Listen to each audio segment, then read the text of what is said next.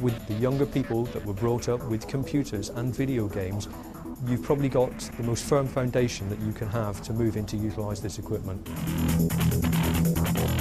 The aircraft is designed to protect itself, to allow the pilots to deal with fighting the battle rather than defending the aircraft.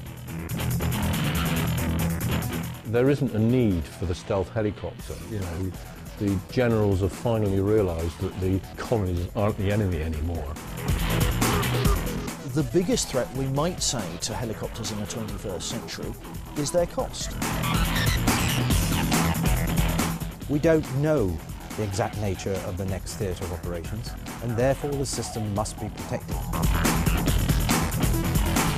The first time I sat in this aircraft, I thought this is a very, very impressive machine. What impresses me most is that it works. It actually does what it says on the side of the cab. It's like the #1 thing, it's brilliant.